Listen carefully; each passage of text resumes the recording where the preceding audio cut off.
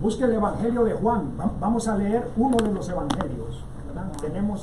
Tenemos ahí en nuestro Nuevo Testamento 4 evangelios: Mateo, Marcos, Lucas y Juan. En el capítulo 1 de Juan, vamos a dar lectura a la palabra de Dios.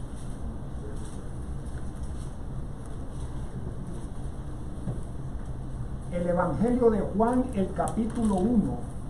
La lectura que vamos a hacer va a iniciar, va a comenzar en el versículo 1 y vamos a terminar en el 13. ¿Me escucharon todos? Amén, amén. ¿Verdad? Diga amén, correcto. Una vez más le doy la cita: el Evangelio de Juan capítulo 1, los versículos del 1 al 13. A ver, yo voy a leer acá en voz alta y usted con su vista ahí siga la lectura en silencio, ¿verdad? Y yo doy lectura acá. Dice la palabra de Dios: en el principio era el verbo, y el verbo era con Dios, y el verbo era Dios. Este era en el principio con Dios. Todas las cosas por él fueron hechas, y sin él nada de lo que ha sido hecho fue hecho. En él estaba la vida, y la vida era la luz de los hombres. La luz en las tinieblas resplandece, y las tinieblas no prevalecieron contra ella. Hubo un hombre enviado de Dios, el cual se llamaba Juan.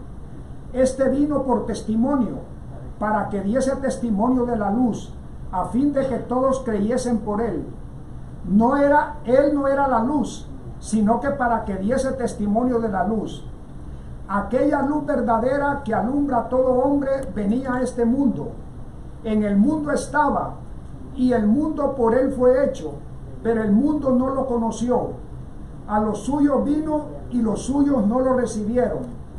Mas a todos los que le recibieron, a los que creen en su nombre, les dio potestad de ser hechos hijos de Dios, los cuales no son engendrados de sangre, ni de voluntad de carne, ni de voluntad de varón, sino que de Dios.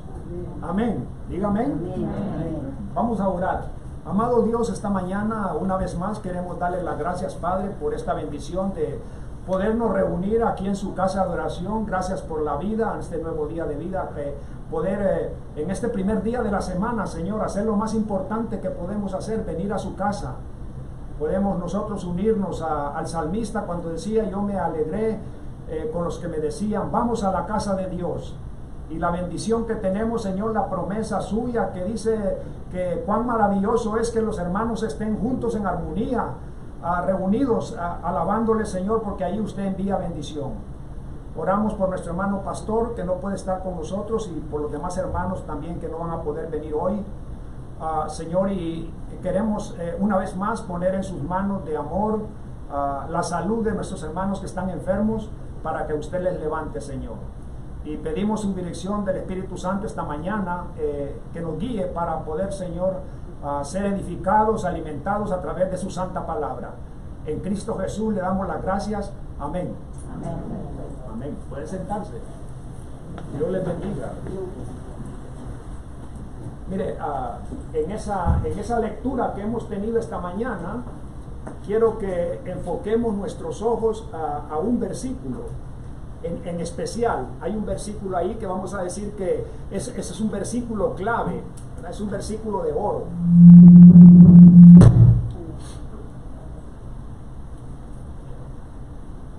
El versículo 12, que dice: mas a todos los que lo recibieron.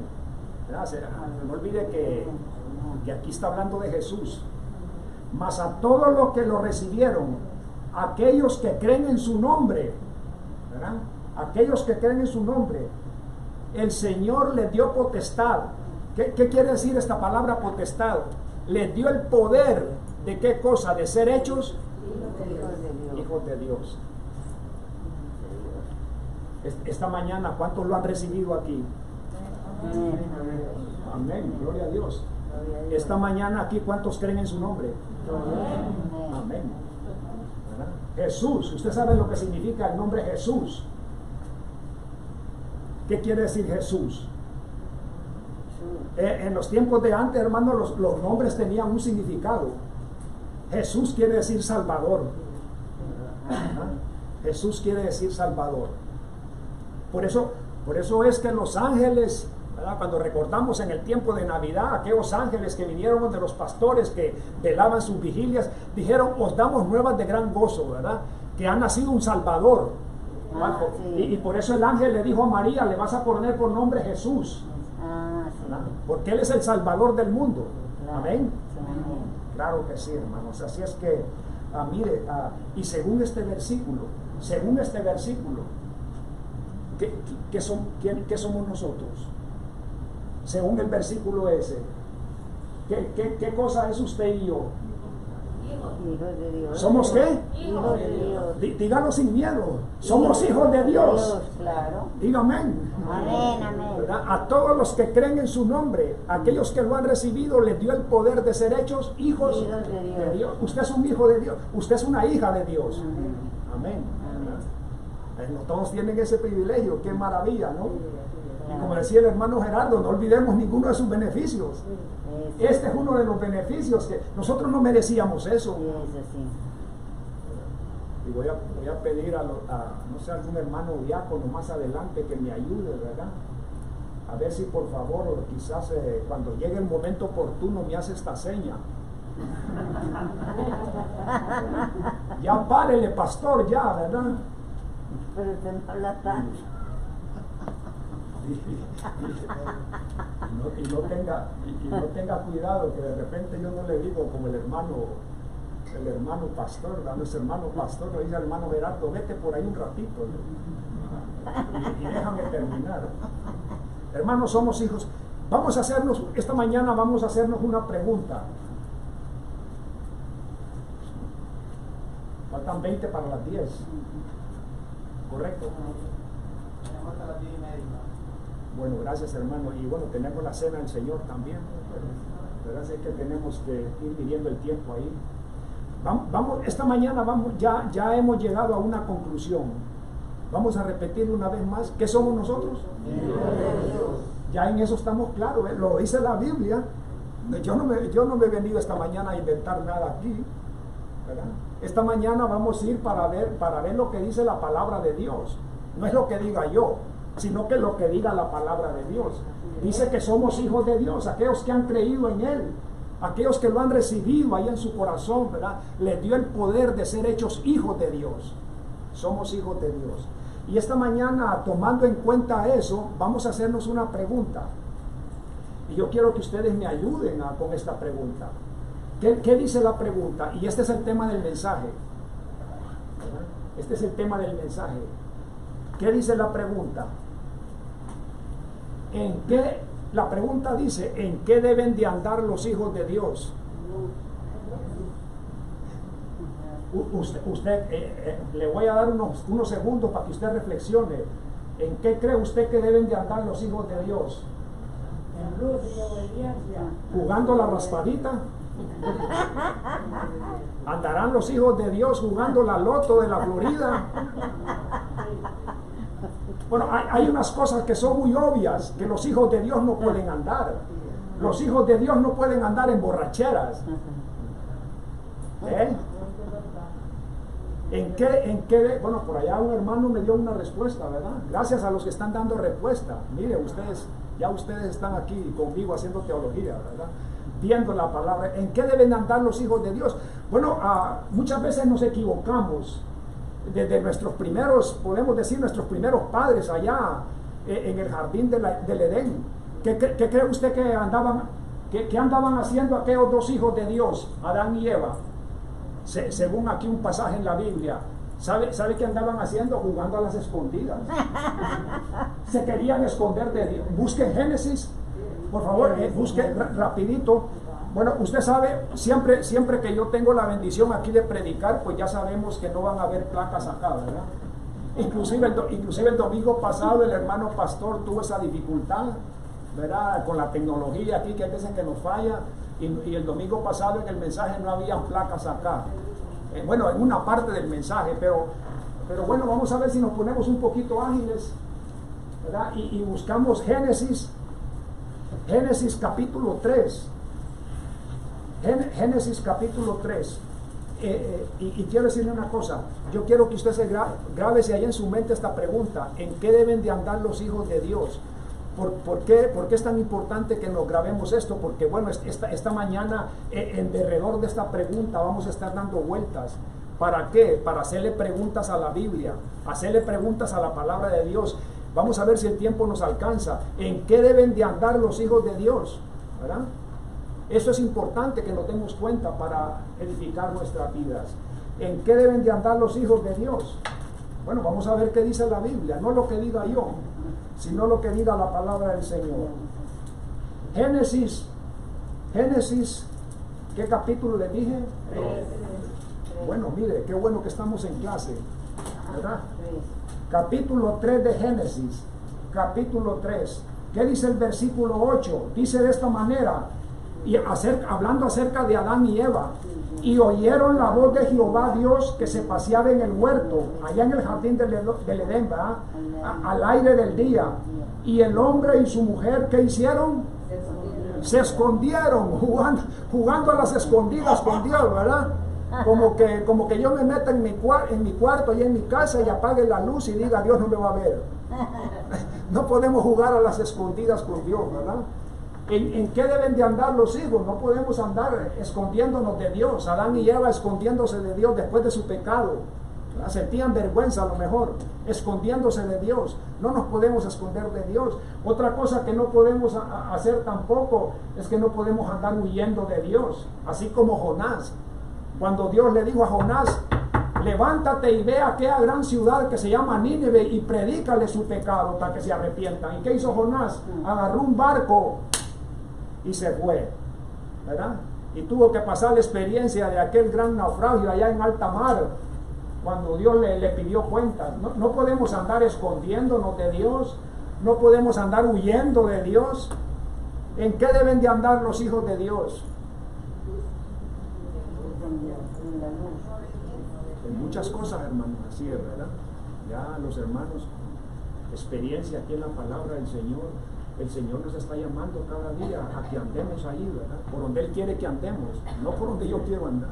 ¿En qué deben de andar los? Imagínense que, creo, quizás la mayoría de nosotros aquí somos padres de familia. Aquí a mi bella esposa María Elena y a este su servidor, el Señor nos dio la bendición de tener 2 hijos. Solamente tuvimos 2, ¿verdad? Y allá en Honduras tenemos un dicho, yo no sé si en su país también lo conocen, pero en Honduras, especialmente cuando tenemos hijos adolescentes, ¿no?, que se meten en muchos problemas. María Elena y yo le damos gracias que nuestros hijos ya hicieron sus propias familias, ya se casaron. El menor está esperando un hijo, si Dios lo permite, su esposa está embarazada, y el mayor, que vive en el Southwest, ya me dio una nieta que ya tiene 10 años. Qué bueno. Y tenemos un dicho que dice que muchas veces nosotros los padres somos los últimos en darnos cuenta en qué andan nuestros hijos. Eso sí es verdad. En qué andan sus hijos. No es verdad. A saber, ¿verdad? A saber en qué andarán nuestros hijos. Ojalá que anden, vamos a orar al Señor que anden por buen camino. Amén. Amén, ¿verdad? Pero muchas veces no pasa así, ¿verdad? Pero bueno, esta mañana yo no he venido a hablarles de mi familia, ni vamos a hablar de la familia de cada uno de nosotros, pero sí vamos a hablar de una familia, de la familia de Dios, que somos todos nosotros. ¿En qué deben de andar los hijos de Dios? ¿En qué deben de andar los hijos de Dios? No se le olvide esa pregunta, ¿verdad? Número 1, vamos a ver varias cosas. ¿En qué deben de andar los hijos de Dios? Los hijos de Dios, ahora mismo le digo, y póngase ahí muy ágil con su Biblia. La palabra de Dios nos dice que los hijos de Dios debemos andar lo más que podamos, vamos a decir continuamente. Tenemos que andar los hijos de Dios en alabanzas a nuestro Dios.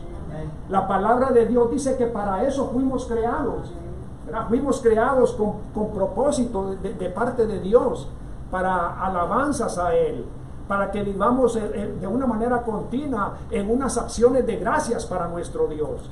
Yo pienso que esta mañana usted ha venido aquí a la casa del Señor, el Señor le ha traído y hemos venido con el propósito de darle alabanza a nuestro Dios, ¿verdad? Estamos aquí reunidos con gratitud a nuestro Dios por lo que Él ha hecho por nosotros, algo que nosotros no merecíamos, ninguno de nosotros, ¿verdad? Mas Dios muestra su amor para con nosotros en que siendo aún pecadores, Cristo murió por nosotros. Amén. Diga amén. ¿Verdad? Entonces, hermanos, ¿cuál va a ser nuestra respuesta a Dios? La palabra de Dios dice que debemos de vivir en una constante gratitud al Señor, en una alabanza al Señor. Usted sabe que hay un pasaje en el libro de Apocalipsis que dice que allá en el cielo, en la adoración al Señor, los ángeles allá pasan día y noche diciendo: Santo, Santo, Santo es el Cordero, ¿verdad? Él es digno de toda honra y de toda gloria. Y nosotros somos los santos de Dios aquí. Amén, los hijos de Dios. Debemos de vivir en una constante adoración al Señor. Busque por favor en su Biblia Efesios capítulo 1. A ver si están conmigo. Ya mencioné yo el número 1. ¿En qué tienen que andar los hijos de Dios? ¿Qué dije yo? En una constante alabanza, ¿verdad? Y una acción de gracias para nuestro Dios. Busque por favor Efesios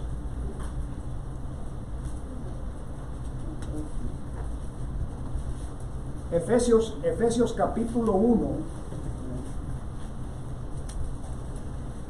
Mire, le estoy pidiendo a usted que usted esté ágil y yo estoy retrasado acá.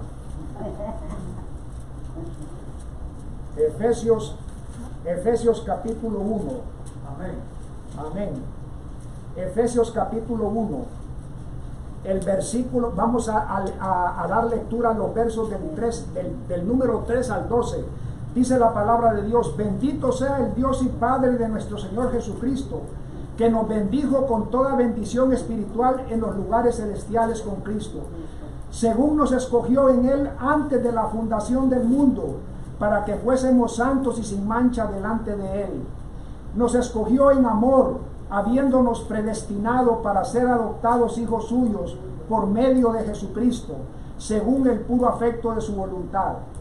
Miren lo que dice el versículo 6. ¿Para qué nos escogió? Para alabanza de la gloria de su gracia, por la cual nos hizo aceptos en el amados, en quien tenemos redención por su sangre, el perdón de nuestros pecados, según las riquezas de su gracia, que hizo sobreabundar para con nosotros en toda sabiduría e inteligencia, dándonos a conocer el misterio de su voluntad, según su beneplácito, el cual se había propuesto en sí mismo, de reunir todas las cosas en Cristo, en la dispensación del cumplimiento de los tiempos, así las que están en los cielos como las que están en la tierra.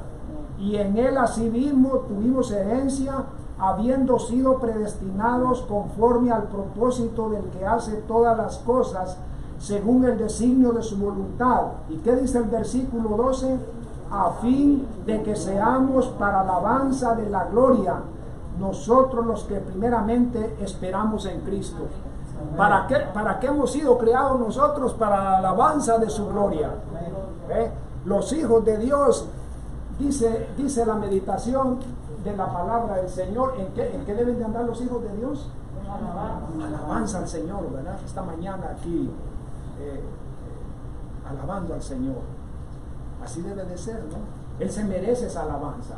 Debemos alabar al Señor, debemos hacerlo, ¿verdad? Y mire, y tenemos que alabar al Señor,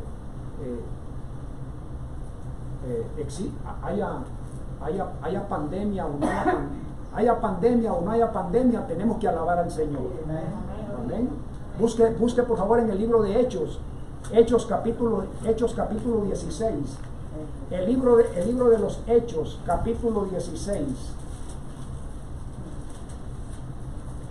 Hechos. Qué placentero es para nosotros venir a alabar al Señor aquí, ¿ve? Esas butacas que tienen eso acoginado, hay esas butacas, ¿verdad? Y este refrescante aire acondicionado acá, qué delicioso, ¿no? ¿Verdad? Qué bien para nosotros. el libro de los Hechos capítulo 16. Mire qué dice, vamos a dar lectura a los versículos del 23 al 25. Mire lo que dice la palabra del Señor. Después de haberlos azotado mucho, los azotaron mucho, los castigaron, los echaron en la cárcel. ¿A dónde los echaron? En la cárcel. Y mandaron al carcelero que los guardase con seguridad. Y entonces el carcelero, recibido este mandato, los metió en el calabozo de más adentro, allá al fondo, y les aseguró los pies en el cepo. Pero ¿qué pasó? A medianoche el apóstol Pablo y su compañero Silas, ¿qué estaban haciendo? Cantando himnos al Señor. Estaban en una plena alabanza a su Dios. Y no estaban con aire acondicionado. ¿Qué le parece?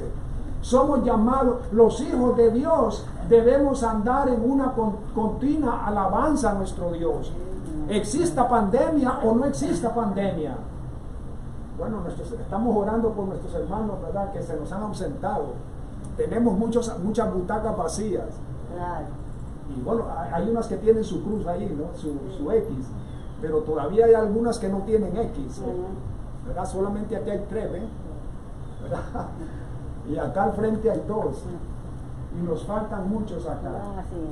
Y bueno, tenemos que estar acá, hermanos.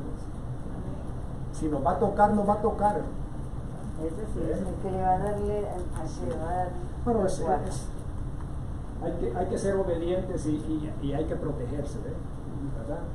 Pero tenemos que confiar en el Señor. Amén. Amén, claro que sí, tenemos que confiar en el Señor, ¿verdad? Tenemos que mire, en esto de tener una continua alabanza para nuestro Dios, hay un siervo en el Antiguo Testamento que yo creo que es digno que nosotros lo imitemos. ¿A quién me estoy refiriendo? A un hombre que Dios llamó y lo puso por rey de Israel. ¿A quién me refiero? Al rey David. Busque por favor en su Biblia, busque el Salmo 34, un salmo muy precioso. El Salmo 34. El Salmo 34. ¿Qué dice la palabra del Señor? Mire el testimonio que nos da David aquí. El testimonio ¿cuál era el sentir que había en el corazón de David como un hijo de Dios allá en el pasado? Dice David: bendeciré a Jehová en todo tiempo, ¿verdad? Aquí David no dijo, bueno, cuando venga el coronavirus yo me voy para, no sé para dónde me voy. Pero dice David: voy a bendecir a Jehová en todo tiempo. ¿Qué dice la Biblia?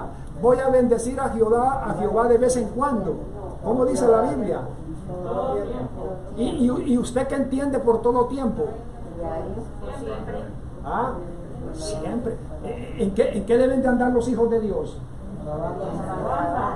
En una continua alabanza al Señor, ¿verdad? Imagínense que, bueno, ahora por esto de la pandemia, pues se aclausuraron muchos cultos, pero prácticamente, bueno, nuestro hermano Gerardo nos está guiando ahí a través de Zoom para tener algo entre semana, los viernes, pero solamente estamos viniendo un día al templo, hoy domingo, ¿no?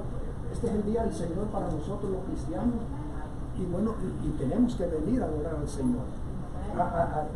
Dice, bendeciré a Jehová en todo tiempo, su alabanza estará de continuo en mi boca. Amén. Bienvenidos los hermanos que están llegando ahora y que han llegado, ¿verdad? Pasen adelante los hermanos, Dios les bendiga. Saludemos a los hermanos. Bienvenidos, hermanos. Bienvenidos. Es un gozo estar en la casa del Señor. Que el Señor los bendiga. Dice David, tenemos que imitar a David. Bendeciré a Jehová en todo tiempo, su alabanza estará de continuo en mi boca.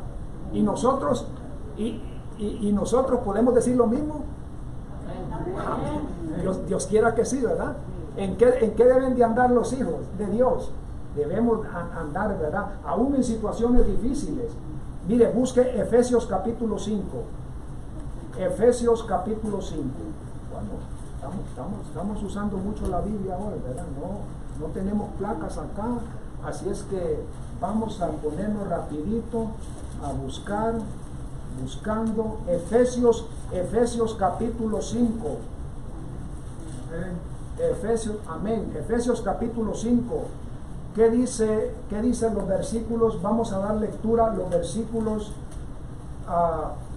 del 18 al 20. Dice la palabra del Señor: no os embriaguéis con vino. ¿Qué está diciendo la palabra del Señor aquí? No se emborrachen. Hay una cosa en la cual los hijos de Dios no pueden andar. Los hijos de Dios no pueden andar en borracheras. No se embriaguen, dice, con vino, ¿verdad? Dice la palabra del Señor: no os embriaguéis con vino en el cual hay disolución. Por el contrario, dice la palabra del Señor, sed llenos del Espíritu, ¿verdad? Dice: hablando entre vosotros con salmos, con himnos y con cánticos espirituales, cantando y alabando al Señor en vuestros corazones, dando siempre gracias por todo al Dios y Padre, en el nombre de nuestro Señor Jesucristo. ¿En qué tienen que andar los hijos de Dios? ¿Verdad? Cantando salmos, alabando al Señor, ¿verdad? Dando gracias siempre, en todo tiempo, no de vez en cuando. Siempre tenemos que darle gracias al Señor. Amén.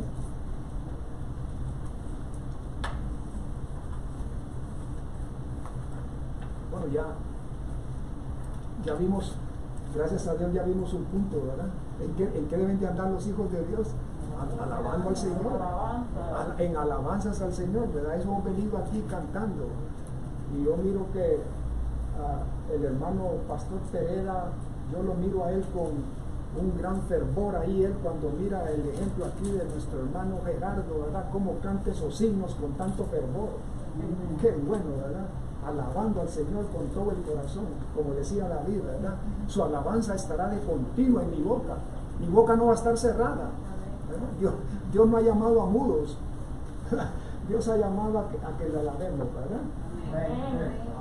Claro que sí. No sé cuándo, quizás más adelante el pastor Pereda lo permite. Yo le doy gracias al hermano pastor que me ha permitido predicar, me ha permitido celebrar la cena del Señor. A ver cuándo él me permite y me presta una guitarra que está por allá para que yo cante con ustedes aquí, ¿verdad? Para que alabemos al Señor. Sí. O me prestan el pandero para acompañar al hermano Gerardo, ¿verdad? Claro que sí, hermano. Tenemos que alabar al Señor. Vamos a ir al segundo punto. Ya son las 10. No vamos a terminar. ¿Sabe cuántas? Aquí mis notas. ¿Sabe cuántas cosas? Bueno, para la gloria de Dios, ¿verdad? Yo estuve toda esta semana orando y buscando la guía del Señor. Y yo tengo aquí... ¿En qué cosas deben andar los hijos de Dios? En la Biblia yo encontré 11 cosas. Apenas ahorita vamos a la segunda. Bueno, quizás en otra oportunidad, si el Señor me presta la vida y yo puedo volver a predicar, porque no creo que las podamos ver todas. Pero vamos a ir a la segunda. ¿En qué deben de andar los hijos de Dios? Ya lo vimos, ¿verdad? Amén. Diga amén, ¿verdad? Vamos a ver la segunda. Si usted quiere, usted puede ir tomando nota, ¿verdad? Para que usted tenga ese estudio ahí. ¿En qué deben de andar los hijos de Dios? ¿Verdad? Busque el libro de Gálatas.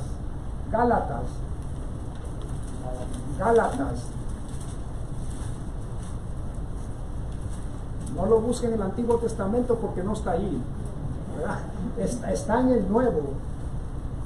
Está en el Nuevo Testamento. Gálatas capítulo 5. ¿En qué tienen que andar los hijos de Dios?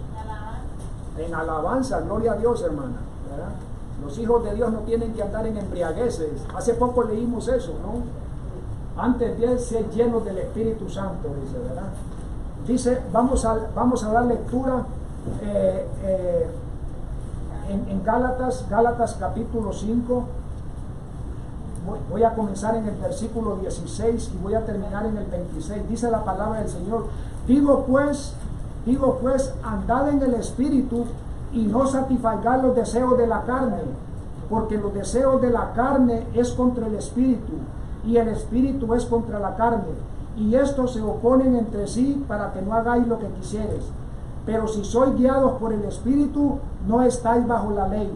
Y manifiestas son las obras de la carne, que son el adulterio, la fornicación, las inmundicias, las lascivias, la idolatría, la hechicería, las enemistades, los pleitos, los celos, las iras, las contiendas, las disensiones, las herejías, las envidias, los homicidios, las borracheras, las orgías y cosas semejantes a estas, acerca de las cuales os amonesto, como ya lo he dicho antes, que los que practican tales cosas no van a heredar el reino de Dios. Mas el fruto del Espíritu es el amor, es el gozo, es la paz, la paciencia, la benignidad, la fe, la mansedumbre, la templanza. Contra tales cosas no hay ley. Pero los que son de Cristo han crucificado la carne con sus pasiones y con sus deseos. Si vivimos por el Espíritu, andemos también por el Espíritu. A ver, la segunda cosa del estudio: ¿en qué tienen que andar los hijos de Dios? Según este pasaje, los hijos de Dios tienen que andar en el Espíritu. No tenemos que andar en obras de la carne. No. ¿Verdad? Esa no es la voluntad de Dios. Somos hijos de Dios. ¿Qué dice la Escritura? De manera que si alguno está en Cristo, ¿qué pasa? Es una nueva criatura. Las cosas viejas pasaron y todas son hechas nuevas.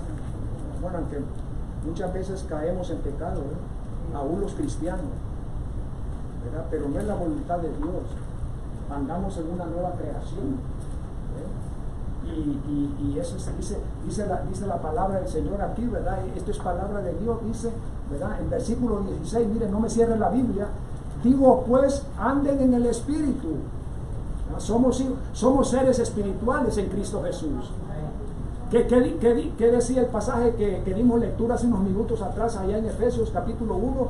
Que el Padre, bendito sea Dios, que a través de su Hijo Jesucristo nos bendijo con toda bendición espiritual en los lugares celestiales con Cristo Jesús. Las bendiciones que hemos recibido son bendiciones espirituales de Dios, ¿verdad? Y las bendiciones que vamos a recibir en la eternidad también son obra del Espíritu de Dios. A Él se lo debemos todo. Por eso la convocatoria que nos hace la palabra de Dios es que andemos en el Espíritu, ¿verdad? El mundo que está allá afuera, que está alejado de Dios, no anda en el Espíritu, andan en estas obras de la carne. Pero los hijos de Dios tienen que hacer la diferencia. Entonces, o estamos en el mundo o estamos con Dios. ¿En qué tienen que andar los hijos de Dios? Andar en las cosas del Espíritu.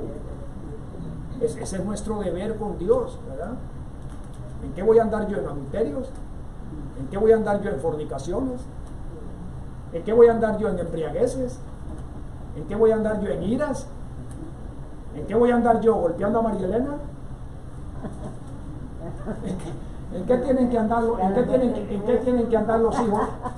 ¿En qué tienen que andar los hijos de Dios?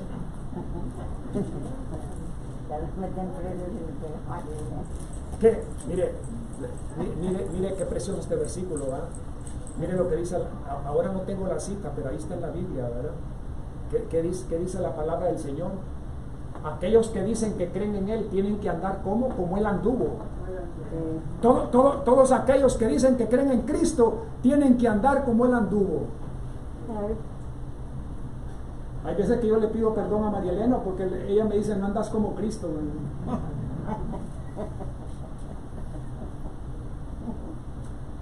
Así es, tenemos que pedir perdón a Dios, porque el que cree en Cristo tiene que andar como Él anduvo. Miren, voy a hacer un paréntesis aquí. Esto no es parte del mensaje, pero yo espero que sea bendición. hace tiempo yo les quería hacer una pregunta a ustedes. No voy a tratar de no perder mucho tiempo en esto. Yo les iba a hacer una pregunta a ustedes y la pregunta que les iba a hacer es, ustedes como miembros de esta congregación, ¿cómo tienen a nuestro hermano Pastor Pereda? ¿Cómo lo tienen? No me den la respuesta. Yo sé que ustedes tienen un concepto de él. Yo tengo un gran concepto en el poco tiempo que tengo de conocerlo a él, a su esposa Rita que está aquí, su familia, ¿verdad? Para María Elena y para mí ha sido una bendición. Pero después de hacer esta pregunta yo les iba a cambiar la pregunta. Yo les iba a preguntar, ¿y ustedes cómo me tienen a mí? y usted sabe que yo pensando en esto se me ocurre, el día que yo estaba pensando en yo estaba preparando un mensaje en esa oportunidad y se me ocurre irle a preguntar a María Elena. Ella estaba ya descansando en su dormitorio y dije yo le voy a hacer esta pregunta a Elena, a mi esposa, y le digo, y ya entré al dormitorio ahí donde nosotros y le digo, María Elena, quiero hacerte una pregunta. Ajá, dime, me dice. Entonces le digo, ¿cómo me tiene usted a mí? Le quiero hacer esa pregunta, usted como esposa mía, ¿cómo? ¿Y qué cree usted lo que me dijo? Lo quería mucho.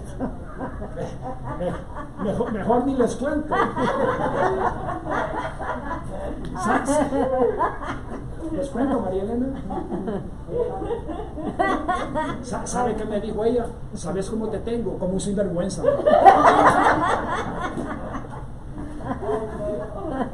Con María Elena yo gozo porque hace mucho tiempo atrás, cuando nosotros venimos aquí, recuerdo que una vez el pastor Pereda, yo estaba por allá con María Elena sentado, María Elena y yo estábamos por allá sentados, y recuerdo que una vez el hermano pastor me dice, verdad José, me dice, verdad Díaz, que tú y yo somos unos sinvergüenzas. Sí, hermano, pero Dios, ¿verdad? Le fallamos al Señor. Perdónenme que perdí el tiempo en esto, pero gocémonos porque Cristo nos ama, ¿verdad? Y el Señor. Vamos a ir a la tercera cosa. Debemos de andar en alabanza continua al Señor. Debemos de andar, dijimos que debemos de andar en el Espíritu, ¿verdad? Andar en el Espíritu, dice el Señor. Vamos a ir a una tercera cosa. Ya son las 10:10. Vamos a ir a una tercera cosa. Busque por favor Efesios capítulo 5. Efesios capítulo 5. Perdonen.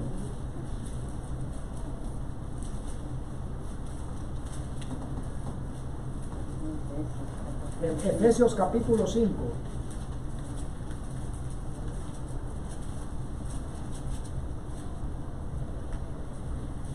Efesios capítulo 5. Olvidé decir algo. Le pido perdón a mi esposa. María Elena y yo esta mañana queremos dar gracias al Señor porque el padre de ella estuvo muy grave. El padre de ella vive en Honduras. El nombre de él es Ponciano. Nosotros de cariño le decimos Papinano. Ya es un hombre de más de 90 años. Ay, Dios. Y fue ingresado a la clínica de emergencia y el doctor dijo que ya no había esperanza. A una de sus hijas, la hermana mayor de ella, que vive en Honduras, San Pedro, para los que son de Honduras, San Pedro Sula, en la costa norte, en la clínica Murillo. Y el doctor dijo que la única posibilidad, pero no era muy seguro, era ponerle un marcapasos acá en el corazón. Y se lo pusieron y gracias a Dios quedó bien. Gracias a Dios. Y con María Elena damos gracias al Señor. Damos gracias al Señor, ¿verdad? Y hemos estado orando por él. Ya es una persona, mi suegro, ¿verdad? En la ley es mi padre, es mi suegro. Y gracias a Dios, ya ayer estaba comiendo. Ay, qué bueno. Al siguiente día que le pusieron el marcapasos ahí. Y dijo el doctor que todo iba bien, ¿verdad? Así que damos gracias al Señor. Dijimos entonces Efesios capítulo 5. Efesios capítulo 5.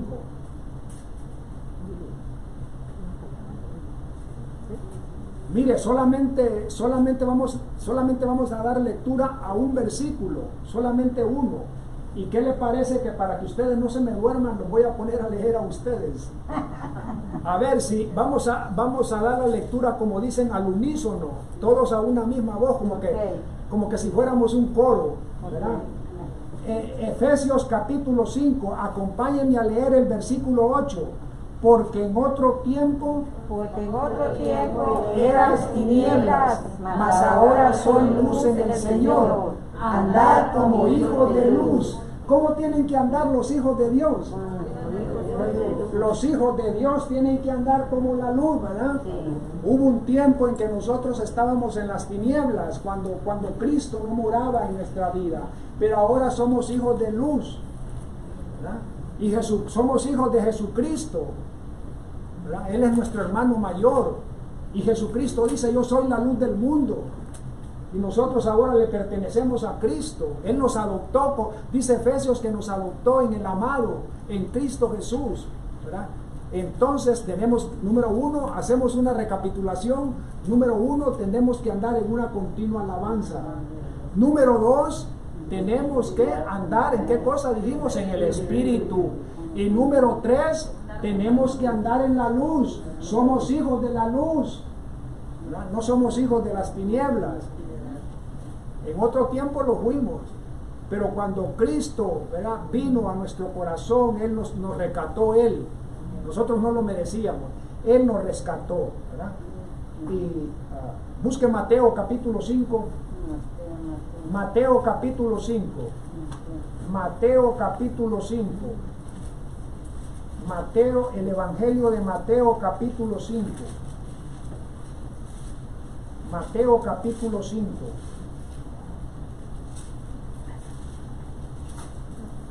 Vamos a dar lectura a 3 versículos, del 14 al 16. Dice Jesucristo: vosotros sois la luz del mundo. Una ciudad asentada sobre un monte no se puede esconder, ni se enciende una luz y se pone debajo de un almud, sino sobre el candelero, y alumbra a todos los que están en casa. Así alumbre vuestra luz delante de los hombres, para que vean vuestras buenas obras y glorifiquen a vuestro Padre que está en los cielos. ¿Cómo tienen que andar los hijos de Dios? Los hijos de Dios tienen que andar en luz, ¿verdad? Para la gloria del Padre. Para la gloria del Padre. Esa es la voluntad de Dios, ¿verdad? Que andemos en luz. Tenemos que andar en luz. Ustedes, Jesucristo dijo a sus discípulos: ustedes son la luz del mundo, ¿verdad? Anden en la luz.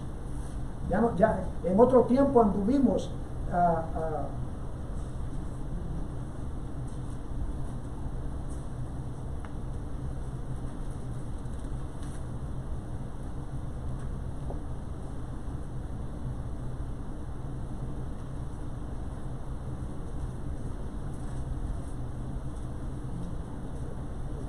tenemos unos minutos todavía. Vamos a ver si vamos a la cuarta cosa. Ya hemos visto 3. Vamos a la cuarta. ¿En qué deben de andar los hijos de Dios? Ya vimos 3, ¿verdad? Ojalá que las hemos memorizado. No se me canse que ya vamos a terminar, pero después vamos a ir a tomar la cena del Señor.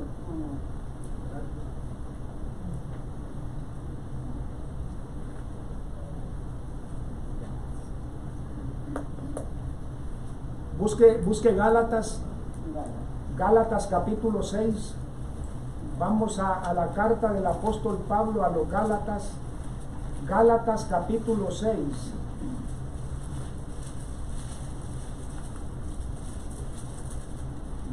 Gálatas capítulo 6.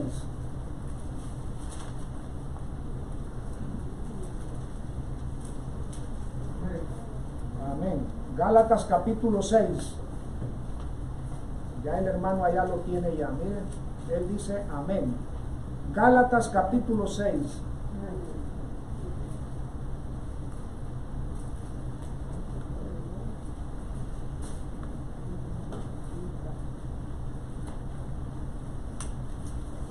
Gálatas capítulo 6. Vamos a dar lectura a 2 versículos. los versículos que vamos a dar lectura es el número 15 y el 16. Dice la palabra de Dios: porque en Cristo Jesús ni la circuncisión vale nada, ni la circuncisión vale nada, ni la incircuncisión, sino que lo que en Cristo Jesús vale es una nueva creación. Y todos los que anden conforme a esta regla, paz y misericordia sea a ellos y al Dios de Israel. A ver, lo voy a leer una vez más, en el nombre de Dios. Porque en Cristo Jesús ni la circuncisión vale nada, ni la incircuncisión, sino una nueva creación. Y todos los que anden conforme a esta regla, paz y misericordia es para ellos y para el Israel de Dios. A ver, aquí está la pregunta. ¿En qué tienen que andar los hijos de Dios? Según estos dos versículos, ¿en qué tienen que andar los hijos de Dios? Fíjese que hace unos minutos atrás yo le di a usted una pequeña luz acerca de este punto. De manera que si alguno está en Cristo, los hijos de Dios tienen que andar en una regla. Hay una regla en la Biblia, ¿verdad? ¿Y cuál es esa regla? La regla de una nueva creación. Los hijos de Dios Dios a través de la obra de Cristo en la cruz del Calvario hizo una obra en nosotros de hacernos nuevas criaturas. De manera que si alguno está en Cristo, nueva criatura es. Las cosas viejas pasaron, se quedaron atrás, a nuestras espaldas. Todas son hechas nuevas. Entonces los hijos de Dios tenemos que andar en esa regla. Dice el apóstol Pablo: y todos aquellos que andan en esa regla, ¿qué hay para ellos? Hay paz y hay misericordia de Dios para su vida. Amén. Diga amén. Amén. Para los que andan en esta novedad de vida. Por eso cuando somos bautizados, ¿verdad?, en las aguas del bautismo, el ministro de Dios nos zambulle o nos sumerge por completo bajo el agua, porque eso tiene un simbolismo, ¿verdad? Dice en el bautismo: sepultado juntamente con Cristo, ¿verdad? Y siempre que sacamos al discípulo de ahí, ¿verdad?, anunciamos que sale a qué cosa, a una novedad de vida, a resucitando con Cristo Jesús. El bautismo simboliza eso, ¿no? Somos sepultados, así como Cristo fue a la tumba y al tercer día se levantó de entre los muertos. Nosotros simbolizamos en el bautismo eso, ¿no? El bautismo no nos salva, pero tiene un simbolismo, ¿verdad? Cuando somos sumergidos debajo del agua, significa que estamos muriendo a nuestra vida vieja. ¿Y qué pasa cuando simbólicamente salimos del agua? A una nueva creación, ¿verdad? Por eso es que nosotros no aceptamos el bautismo por aspersión. Me van a perdonar, yo no pretendo ofender a nadie, pero eso de echarle gotitas a uno, eso no es bautismo, ¿verdad? En los evangelios dice que Juan el Bautista estaba bautizando donde había mucha agua. Y la Biblia nos dice que Cristo entró al Jordán. Y la Biblia nos dice que Cristo salió del Jordán. O sea, habían entrado allá, ¿verdad?, a sumergirse, porque el bautismo tiene un simbolismo, ¿verdad? Entonces, hermanos, esas cosas ustedes las saben, pero a lo mejor usted me dice: bueno, es cierto, todo eso es obvio. Pero bueno, hermanos, tenemos que insistir sobre esto, ¿verdad? Antes de que termine el tiempo, voy a agregar una cosita aquí. Y me van a perdonar, no quiero molestarle, pero yo quisiera agregar algo en favor de nuestro hermano pastor Pereda, ¿verdad? Porque hace apenas, no sé si fue el domingo pasado o unas dos semanas atrás, él estaba diciendo ¿qué estaba diciendo él? Que algunas veces algún hermano se le acercó y le dijo: mira, hermano, no predique tanto de eso, ¿verdad? Hermano, no predique tanto de ese tema.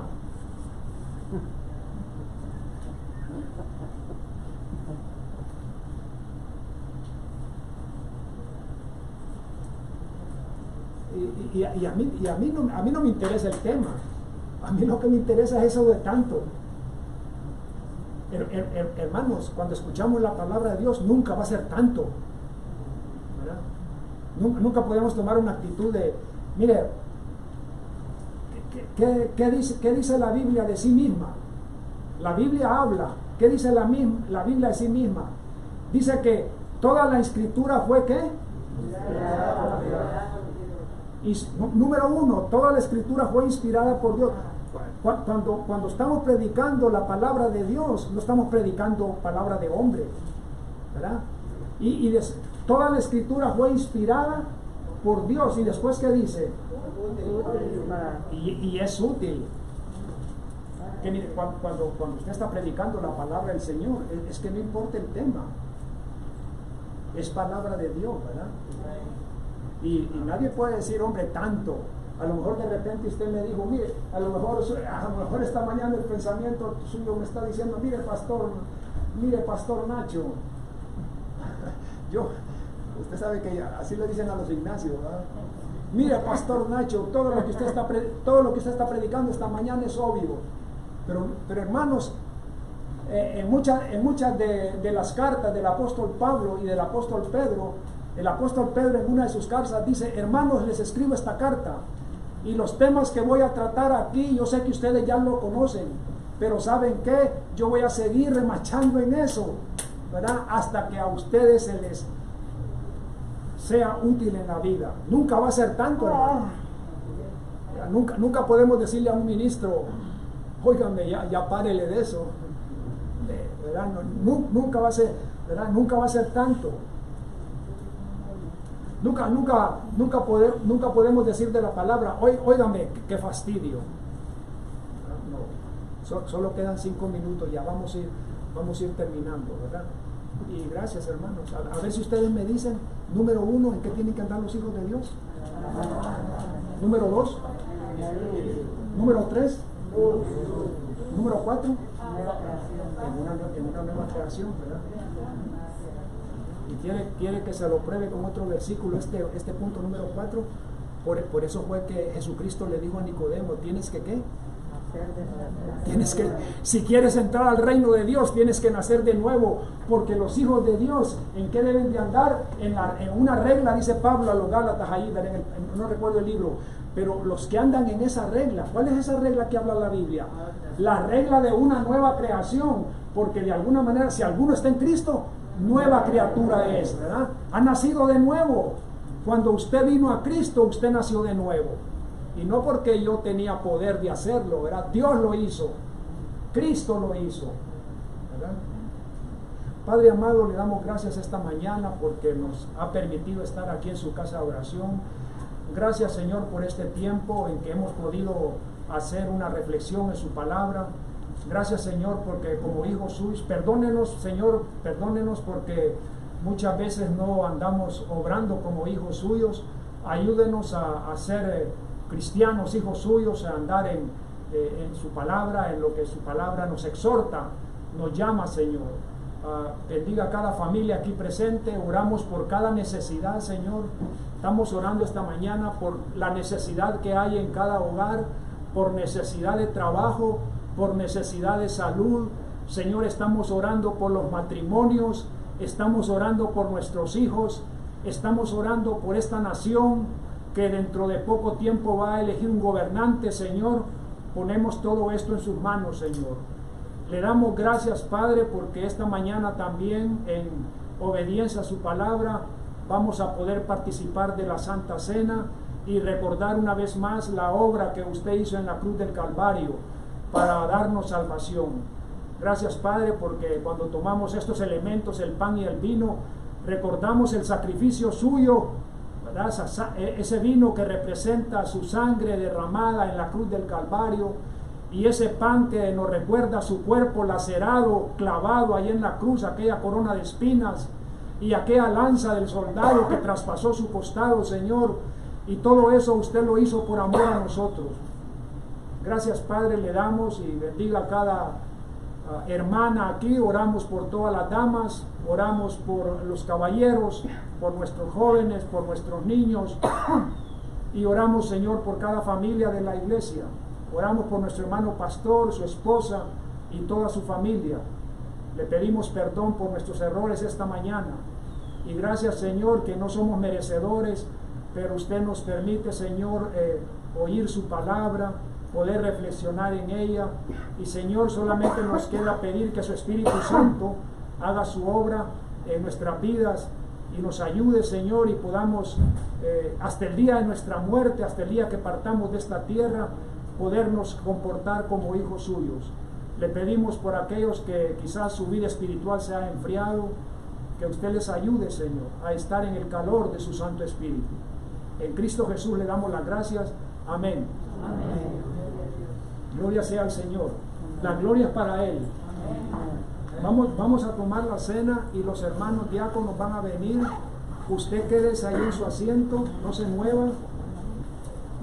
Y al terminar la cena del Señor, vamos a tener unos minutos más para que también esta mañana adoremos al Señor con nuestras ofrendas, con nuestros diezmos.